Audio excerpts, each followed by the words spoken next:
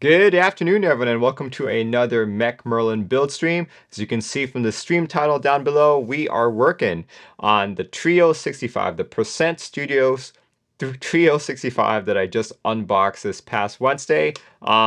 Looks like a good board, looks like it's gonna sound good and feel good, but you don't really know until you build it. So that's what we're gonna do today. See a Not Panos and an Alfred Stid coming to join in. Thanks guys for joining in at the start of the stream.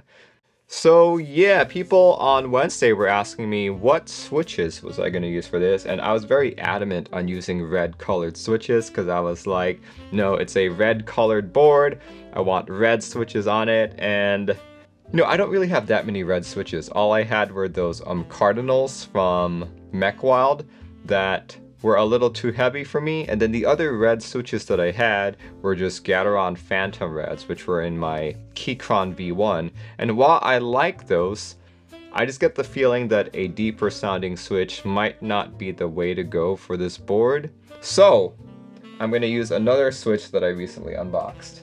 The Bigwig switches from Keebfront. Here, let me show you guys a link to these guys. This one is probably one of the more interesting switches that I've unboxed on stream, simply because it's using a PBT bottom housing. So just quick specs on this guy. This is a top housing of HDPE. It is a linear switch. Bottom housing is PBT. Long pole palm stem, 13.7 millimeters, 5 pins, and 2-stage 67G, I mean. Look at these guys. So they are partially red, just maroonish on the bottom.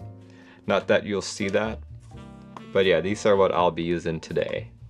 As usual, I like to pre-populate my board. So I already have the PE foam on it. I figured I'd build it with all the foams first just to see how it goes. Unfortunately, it is a soldered board, so once I put the foams in, like if I want to do any kind of testing, it's going to be a lot harder. Go. This is the polycarb plate. Is a gray colored polycarb though. Usually I see it completely transparent, so this is pretty interesting. And I guess for those of you who didn't get a chance to see the board, let me show it off really quick before we do the stream.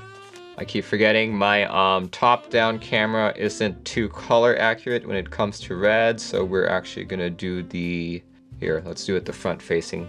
There we go, that's a lot more accurate looking.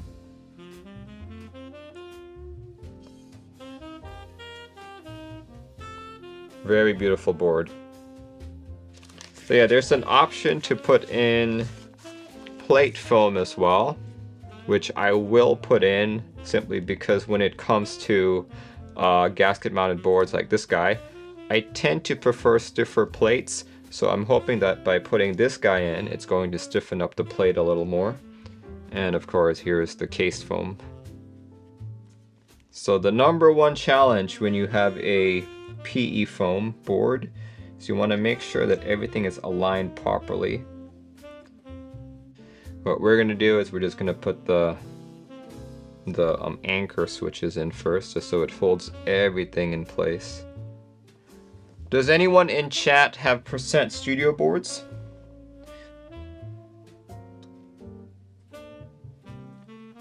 Curious to hear people's thoughts.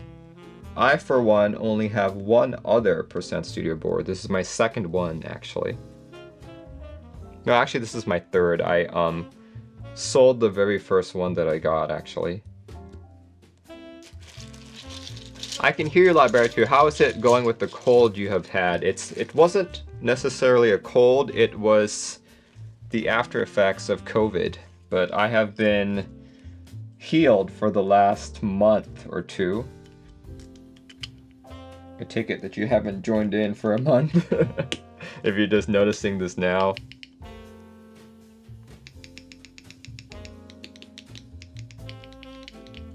All right. Okay, looks like that's all good.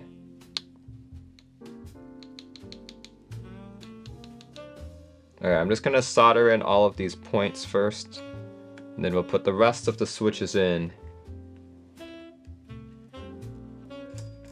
building your half plate for the Vega right now. Awesome. Yeah, the Vega, definitely one of my favorite 65s. I did buy it to be like my endgame 65 per se, and it did not disappoint. I've been super happy with it. Sometimes I think it's gonna take a lot to beat it. All right, where's the other one? There we go.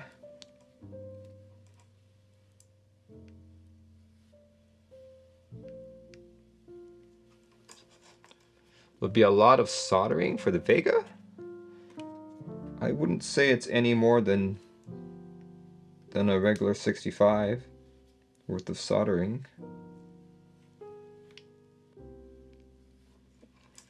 Not a lot, but half plates take a while. Yeah, I can see that.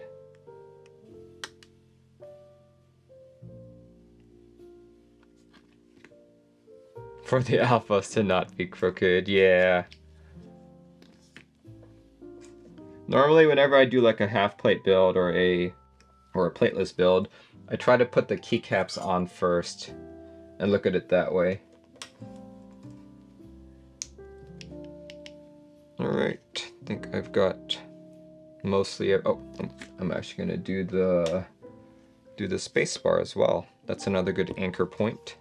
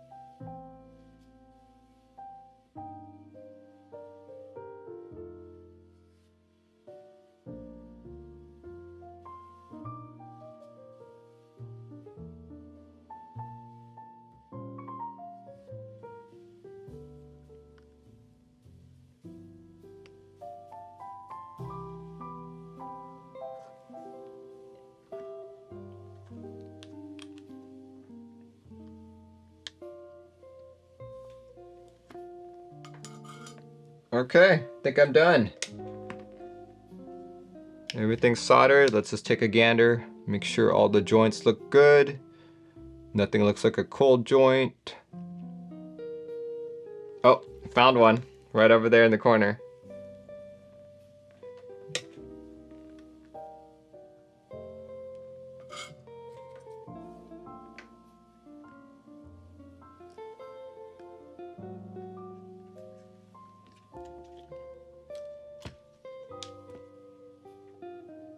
Nope, everything looks good.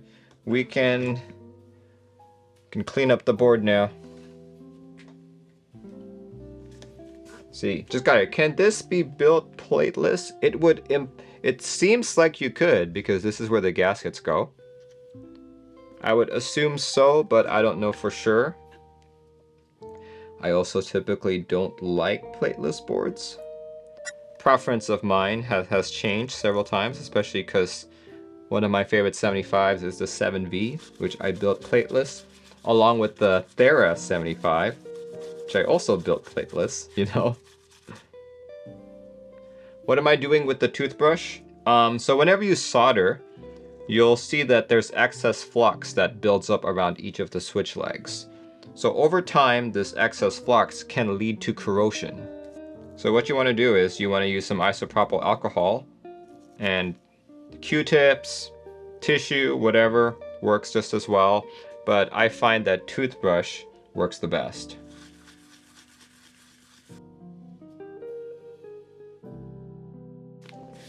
Alright, so while I did explain that you can use isopropyl alcohol to clean your PCB, please do not ever use it to clean your keyboard. You will ruin the anodization, and if you have any brass or any PVD plating, that's going to ruin it even more. So do not use alcohol to clean any of this. Hello Mal says, are you using 99% isopropyl alcohol? I only have 70% at home and they seem not working. I have used anywhere from 70 to 99 and they have all worked fine for me. If they're not working for you to clean off the flux, you're probably not, like, I would recommend using a toothbrush. Or also, you know, do it in a circular fashion rather than a back and forth. All right. There it is. And boom. Earlier, or during the build stream, or during the unboxing stream, I mentioned I was going to do the upgraded version of the daughter board, but I unfortunately have not found any spares. So I think I may just have to buy a bunch more. Reason why I say upgraded is this one seems to adhere to the C1 standard, which only has the ESD protection. It doesn't have overcurrent or over voltage. Which, you know, it's not necessarily a bad thing, because ESD, the ESD protection, I would argue, is the more pressing need. Simply because boards tend to die to ESD more than they do to over voltage and overcurrent. So yeah, as long as it's got that, it's fine. But you know, if something better is available, I of course want to go for that. Where do you buy upgraded daughter boards? Canon Keys sells them, Maker Keyboard sells them, I think Novel Keys sells them as well. Even Divinikey sells them. Okay, so one thing I have not received, but the Trio 65 is build instructions. So I don't actually know where to put these gaskets. They look small, so I've been told that they go on the bottom, but I don't know what that means. And I know these go on the PCB, so I guess we can put this on a PCB first. You know, I know this board was on Z Frontier, so maybe the Z Frontier has links to the build. Z Frontier Trio 65. Yep, that page doesn't tell me where to put the gaskets. Well, maybe we'll figure it out. Let's figure it out. Let's at least put on the ones that we know need to go on. This gasket sock, similar to what Owl Labs has been doing. Love it so much.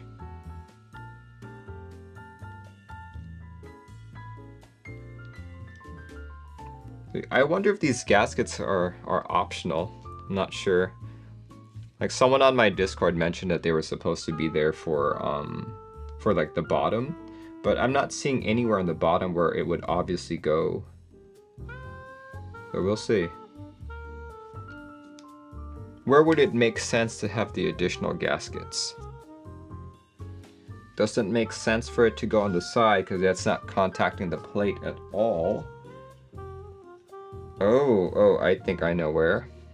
I think it has to go in between. Like in there. That's where I think it needs to go.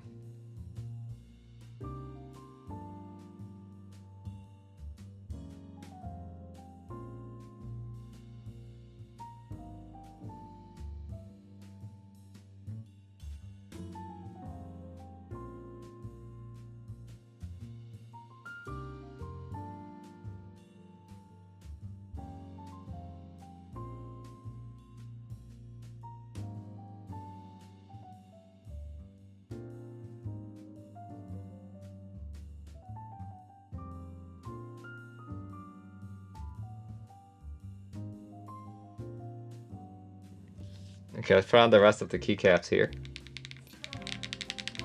Yeah, I like that. I like that a lot. Okay. Let's not get ahead of ourselves. Let's put on all the keycaps first and then make a determination.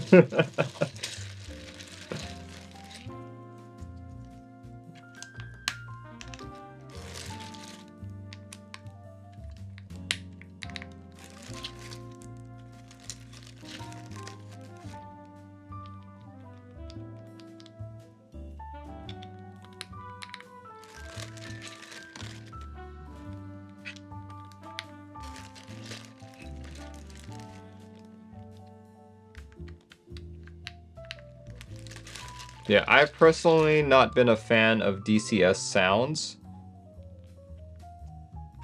Yeah, I've always found them to sound too thin.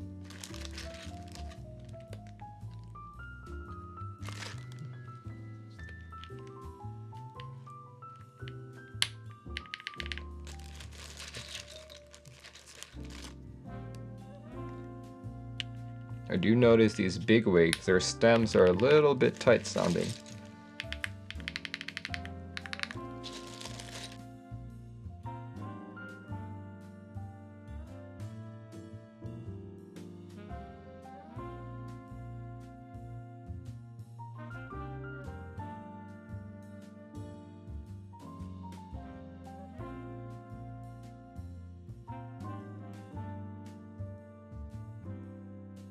Is it just me, or does it sound like a better Jelly Epic?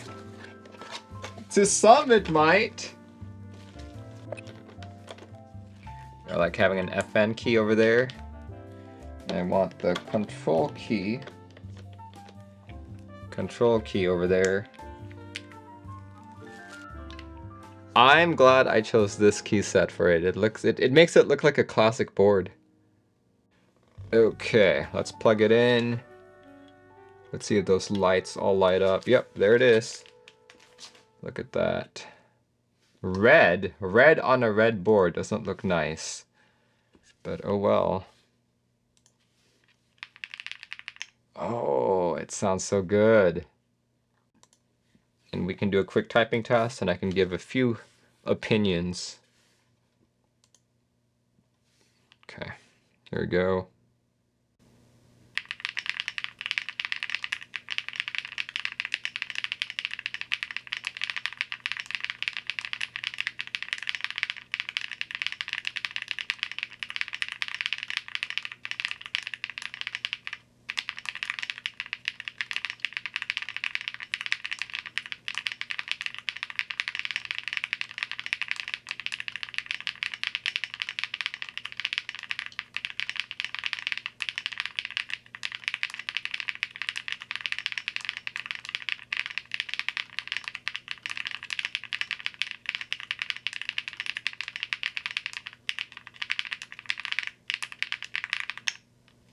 Let's see, I really like the sound, but I'm noticing that basically this bottom row here sounds extremely hollow for some reason. Not sure if you guys can hear it. Yeah, you can hear it on this key. Oh, actually, you can hear it on the top as well. But then over here, where people usually type, that's fine. That sounds immaculate.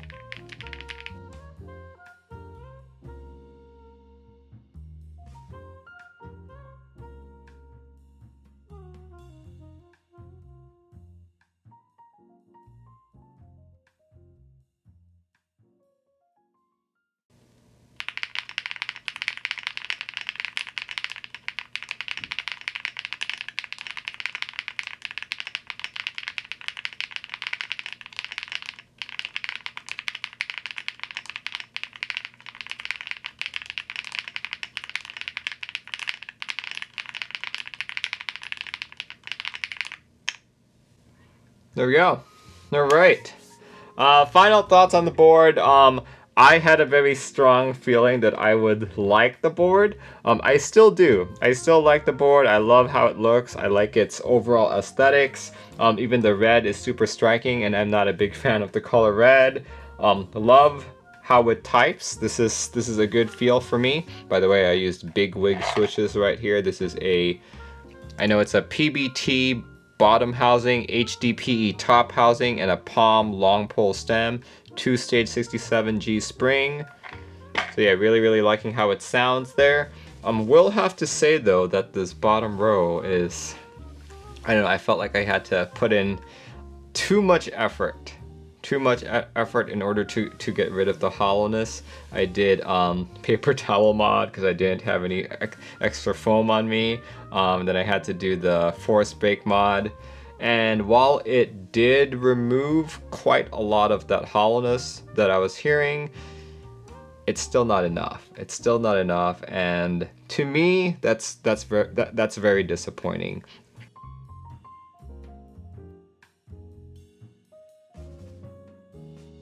The thing with gaskets though is I've only got 4 extra gaskets, so hopefully I can recover some of the ones that I've already used. But yeah, fingers crossed. Fingers crossed. We'll see what happens. That's the whole purpose of this hobby, you know, you figure out what you like by trying out different mods, different ways of doing things. And who knows, maybe one of those many ways that you've tried doing it is the answer. But we'll see. We'll see. FitLabs asks, do you like the poppy sound? Yes. The poppy sound will not disappear.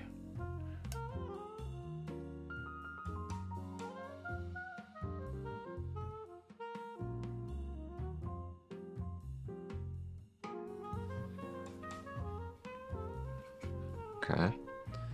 Here you guys can already see that got the gaskets on there. So the gaskets I'm talking about are not these gasket socks that are on here. The gaskets that I'm talking about are the... here.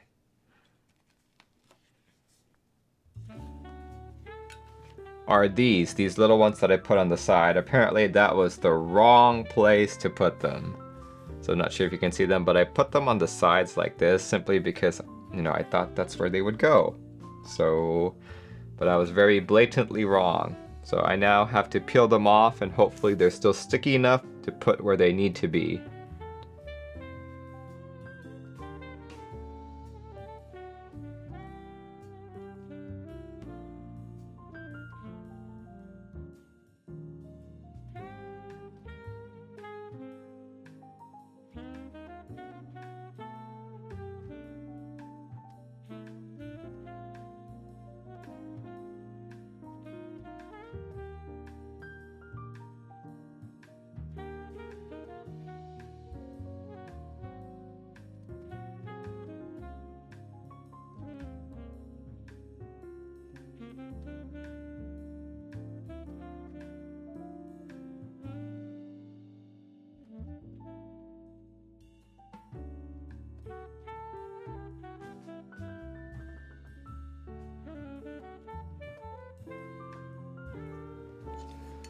See, I'm not including any of the quote-unquote foam, extra foam that I put in.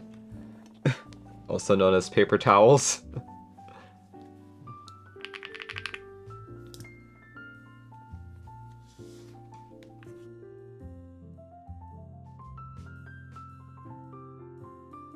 Did it have the hollowness on the top row?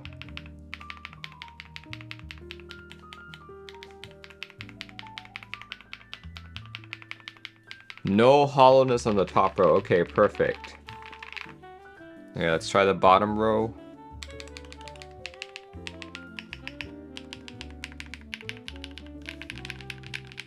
Yeah, that definitely improved it. Okay. I can still hear some hollowness on the bottom row there. But it's nowhere near as bad as when I had the gaskets on in the wrong way. But yeah, this is much better. Much better. In terms of feel, let's see.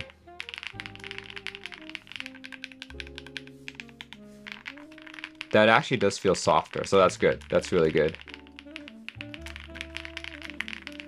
I like that.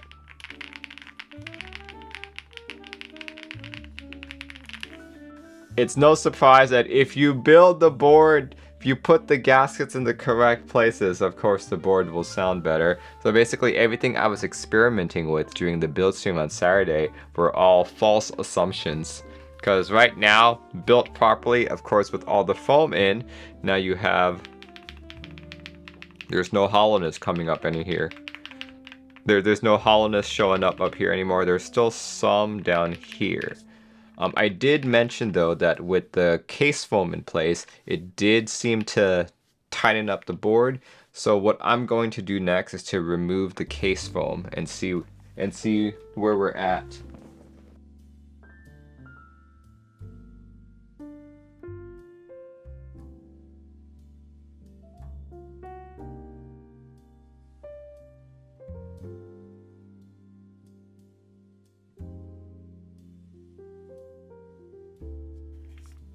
Alright, let's see how this sounds without the case foam. Oh, I like that sound better. But is there hollowness? Nope, no hollowness on the top. Oh, that's interesting. Okay. Because the board is louder, it kind of drowns out some of the hollowness on the bottom row. Okay. Like the sides still have hollowness on it, but that should be fine. Oh, it's even flexier now too. That's good. I like that a lot. All right, let's turn off the music really quick. And let's do a typing test.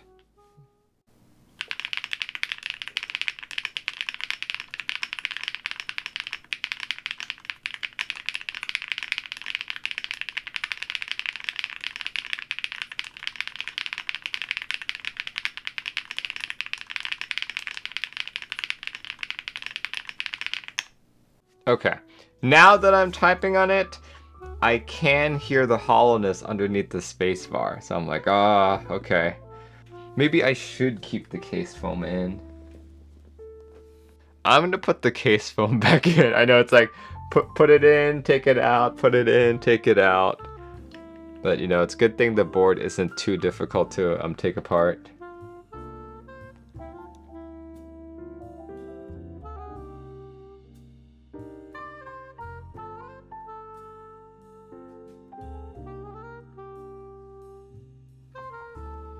And I'm gonna do what I did previously. I'm gonna put the foam, just little blocks of paper towels, just where it's echoing the most, which is on the sides here. And I'm actually gonna put one where the space bar is.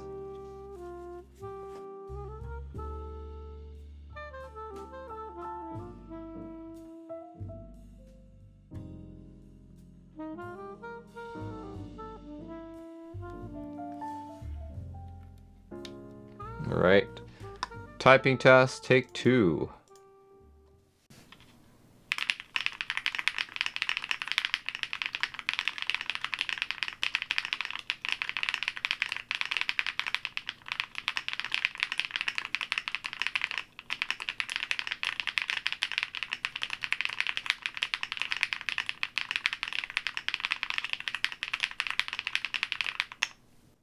I got rid of it, guys. Oh, it's still there on the corners, but at least it's gone on the spacebar now. Okay.